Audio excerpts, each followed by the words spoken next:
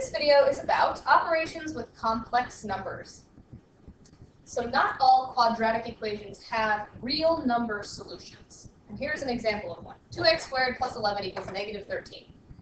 To solve this equation, we can use square roots. And I'll subtract 11 from both sides. 2x squared equals negative 24. Divide both sides by 2. X squared equals negative 12. And for the first time, we're going to be trying to take the square root of both sides, but we have a negative number underneath the square root sign. So we'll be trying to take the positive and negative square root of negative 12. Because this is a not real number, we've invented a letter that stands for the square root of negative 1 so that we can continue going from here.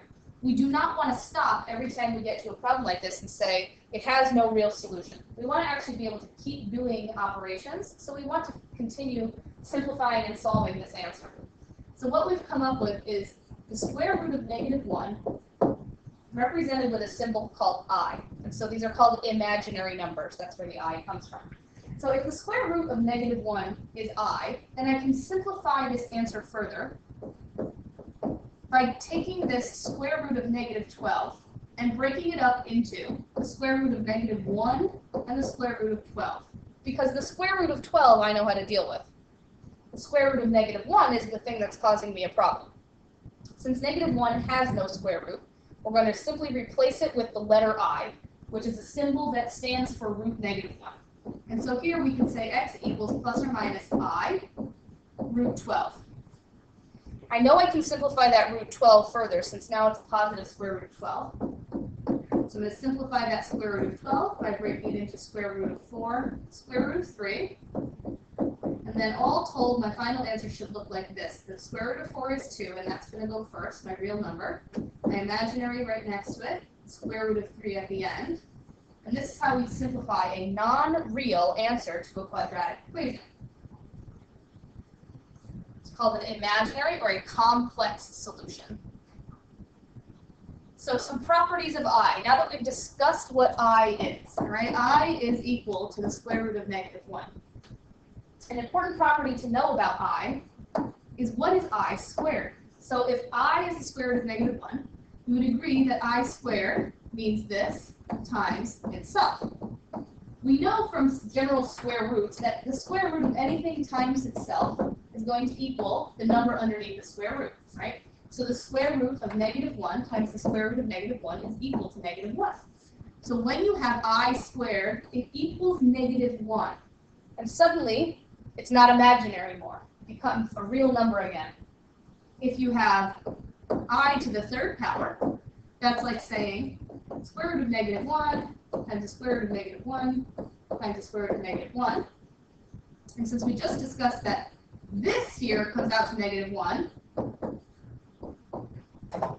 let's simplify that, and this is still the square root of negative 1, it's true to say that I to the third equals negative the square root of negative 1, and we know that this is I. So it's true to say that I to the third power equals negative I. And then I to the fourth power. I to the fourth power means the square root of negative 1 multiplied by itself 4 times. And we just discussed that this is negative 1 and this is negative 1. So it is true to say that I to the fourth power equals positive 1.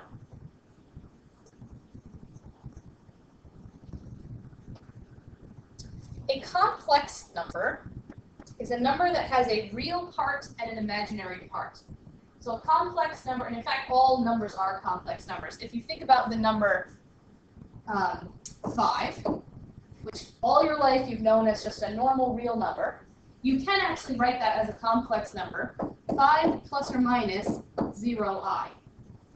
It means the real part is 5, plus or minus no imaginary part at all. So plus or minus 0i. You'll see lots of complex numbers throughout the rest of this unit, throughout the rest of this quadratic chapter. Things like 2 plus or minus 3i. And sometimes there isn't a real part either, and so you'll just see it written as something like plus or minus 5i. We don't often show the 0 that's in front of it, but it is there. All numbers are complex numbers. I'm sure we'll see some examples where the solution comes out to be a complex number. Doing operations with complex numbers is a lot like doing operations with the variable x instead of I. Many of the rules stay the same until you introduce I squared into it. But if you're just trying to add, like this one, two complex numbers together, it's just combining like terms. You're going to take this 11, the real part, and add the negative 4, which is 7. And you're going to take the negative 10i and add 3i for minus 7i. You always want to leave your final answer in standard form, which is real followed by imaginary. And in this case, it doesn't have a plus or minus. It's just minus 7i, because that's the sign that it came out to based on the original numbers in the problem. In this next one, I'm going to simplify by distributing the minus sign. And there's a plus I here. And I want to write my final answer in simplified standard form, so 27 minus 13. 14 and negative 4i plus I is minus 3i. And then this last one here, I'm distributing a 4i. So 4i times negative 5 is negative 20i. And 4i times I is positive 4i squared. So in all ways, we've treated it like an x. This is the first time where I is really treated as the value I, which is the square root of negative 1. Because we know that I is the square root of negative 1, we discussed that I squared, therefore, is negative 1. I have to simplify this answer that I just got further. I have to take this and change it to 4 times negative 1, because I squared is a real number, not an imaginary number. I still have this imaginary part in front. I need to simplify this and write it in standard form, which means the real number needs to come first, followed by the imaginary part, and this is the complex number in standard form. So it only is different from x when you get an I squared or I to a power involved, because I to any power is going to simplify differently than x to a power would. So this is a FOIL, or a binomial distribution with I. You want to just follow the steps like we've always done. Distribute your 8 first. Distribute your negative 3. And then we need to simplify this down to be a complex number in standard form. I know that this is going to be rewritten as negative 21 times negative 1. And so that's becoming a real number. And that simplifies to just positive 21. I have a negative 32 out front for it to combine with. So I'm going to add the negative 32 and the positive 21 for a negative 11.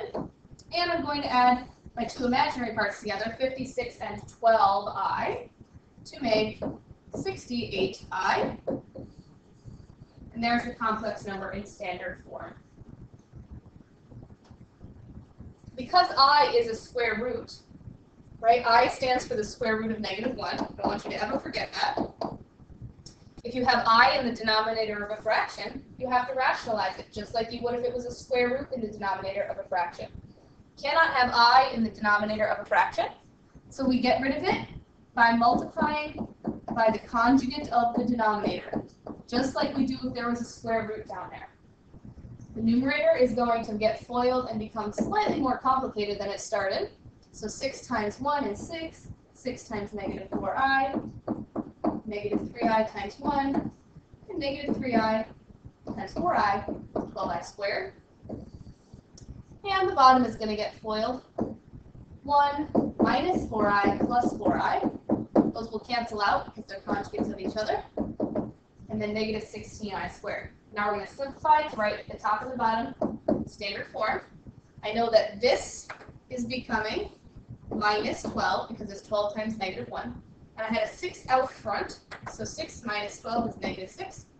Combine my two imaginary terms together. My numerator now says that. In my denominator, 4i and the minus 4i cancel out. This becomes positive 16 because it's like a negative 16 times a negative 1.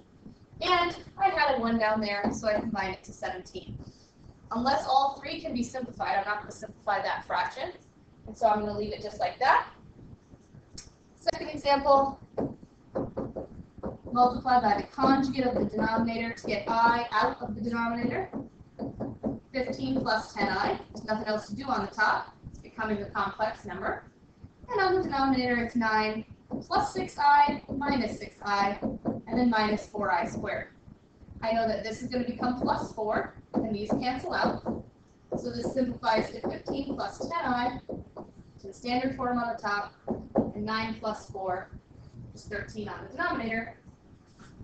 And that is all.